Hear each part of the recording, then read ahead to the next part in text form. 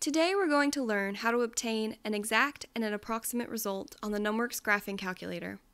To begin, enter the calculation application. For the first example, I'm going to show 2/6.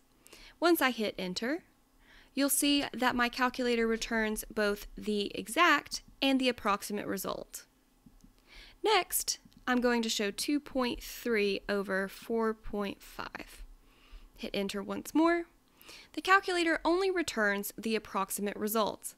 However, if I use my calculator's navigation keys, I can go up into my calculations history and find the exact result.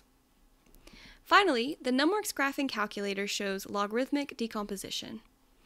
For my example, I'm going to use ln of 260, hit enter, and you'll see the logarithmic decomposition as well as the approximate answer. For more tutorials, please visit numworks.com.